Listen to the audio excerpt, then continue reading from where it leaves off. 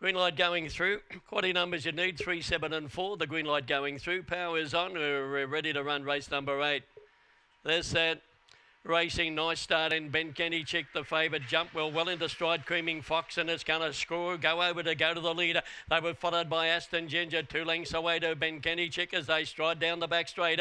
About 3 or 4 lengths away to Winlock Patches. They were followed well back by Bruno Zar to the back straight. Then Blue McQueen, she's got Solar, and a long way back then to Ruby Spring as they travel up towards the turner. The leader, Screaming Fox. It's got away, Screaming Fox, and it is home.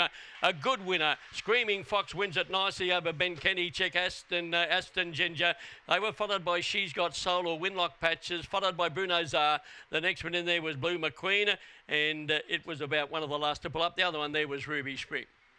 Number 6, the winner, Screaming Fox. Oh, he's boxed on too good for them. Came away at the finish, 4.97, 17.31. He's run around about the 29.43 mark. Winner number 6, Screaming Fox by Black Magic Opal Screaming L, and trained by Keith Jarvis. I think he's in a Pathways here on Saturday night. He's only reserve, but he is in a reserve. Number 5, Ben Kenny Chick by Mybo Fabio Zippy Chicky for Peter Mantash, and number 8, Aston Ginger, Knocker Norris, great gun for Jeff Grimwood, the number 6, 5, 8 and 1. 4.97, 17.31.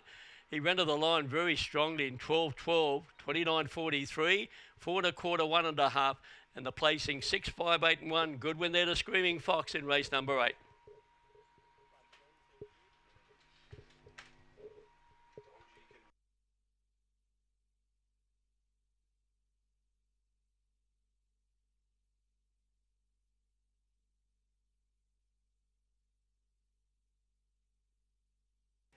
Yeah.